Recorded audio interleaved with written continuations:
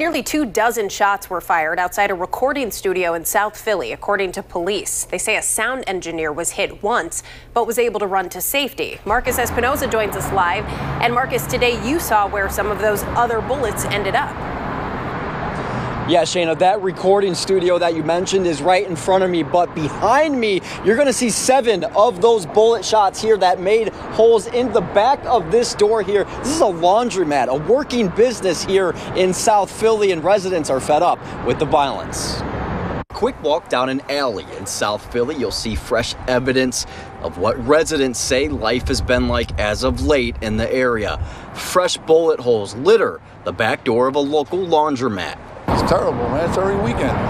You know, these places empty out like 2 or 3 in the morning. It sounds like it's the 4th of July. Philadelphia police reporting that 5 men in masks fired more than 20 shots at a sound engineer who stepped outside a recording studio early Wednesday morning to get a food delivery. Actually, I seen it this morning, and I called my manager right away, and I said, "Did you see what happened out back?" She said it was just a matter of time. Amy Tyron works at this dollar store just a few dozen feet from where the laundromat was shot up. She said when she heard about the shooting, it wasn't surprising. She adds it's a terrifying way to live and work in a neighborhood she used to consider safe. Yeah, it is completely, because, like, we don't know what's going to happen here. I mean, they said there was 5 masked guys that came out of there. The victim suffered a single gunshot wound to the leg and is expected to be okay. But for residents in this neighborhood, they say this isn't the half of it. Yeah, come by on the weekend. 10 times worse.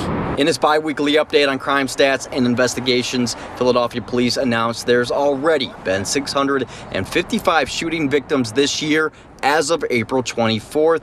That's 30 more than the same time last year. It's not good.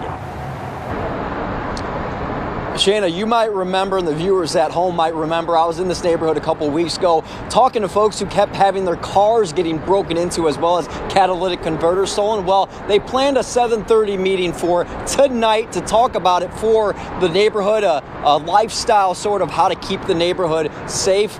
That meeting now coming in handy as another violent night in South Philly. So if you'd like to attend, it's at 7:30 at the EOM Athletic Association here in South Philly. So if you live in this area, you want to put in your 2 cents about what's going on, tonight's your chance. Yeah, it's something no one should have to get used to. Thank you, Marcus.